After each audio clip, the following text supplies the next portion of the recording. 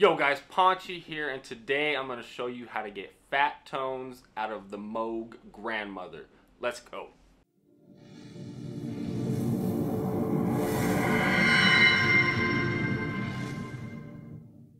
Alright, so first things first, in order to get a fat sound you have to use two oscillators. You have to take advantage of the fact that the Grandmother has two oscillators. And keep in mind you could do this on any synth that has two oscillators. So your envelope, you want your attack, decay, and release all the way to the bottom. It doesn't have to be there, but that's where we're going to set it for these purposes. You want your sustain all the way up. So the first big trick to make your bass sound as fat as possible is you actually want to take your frequency, you want to detune your second oscillator. Now right now I have both waveforms set to square. You can have both waveforms set to different waveforms if you want, but for this purpose I'm just going to use both square. So if you press sync, it sounds kind of flat, it's not really that fat.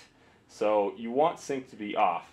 What you actually want to do is take your frequency knob and turn it down or up just a little bit above or below the 0 mark.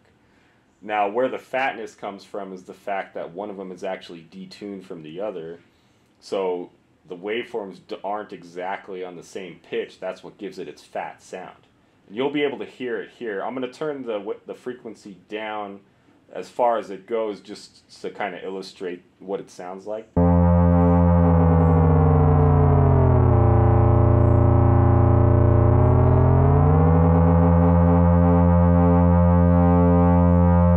Now, if you play guitar, you might be familiar with that sound from, when you're tuning your strings. But what you want to do is turn it down. I like to detune it. And what you're doing is you're detuning it basically somewhere between a unison and a half step. So it's very microtonal is what they call it. So listen carefully. Headphones are best for this.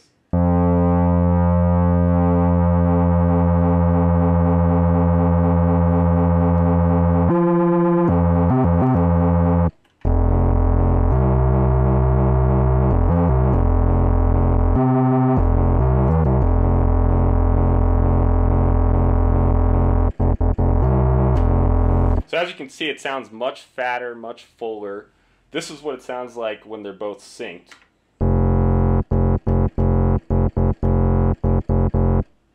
This is what it sounds like when one of them is detuned.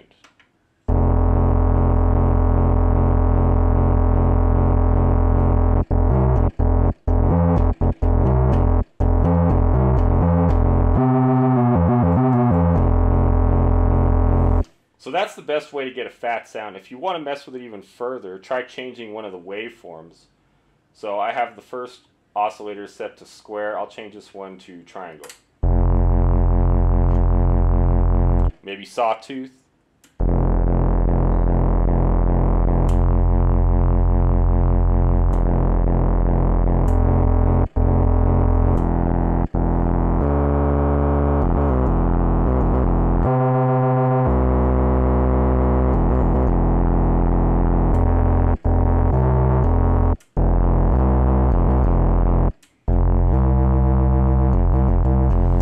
Sounds pretty cool. I like oscillator 1 on the square and oscillator 2 on the triangle. That one sounds pretty cool to me.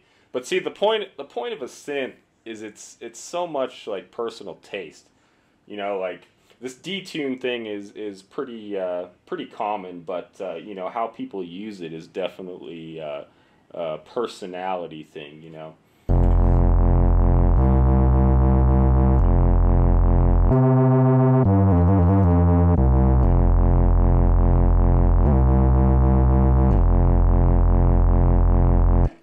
And if you want to make things really crazy, turn your oscillators up all the way to get some of that analog distortion.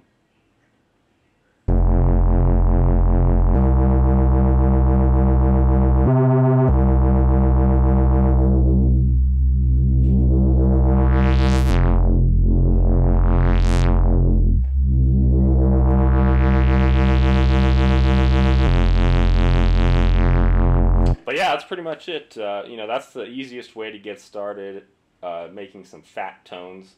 You know, take advantage of the two oscillators. Make sure one is detuned a little bit. Set your waveforms different. You know, that's pretty much it. I will be doing more of these Moog videos, so feel free to leave a like if you liked this video, if you got value out of it, and subscribe if you want more of these Moog videos, because it seems to me that the Moog Grandmother is probably one of the best entry-level Moogs that you can get into.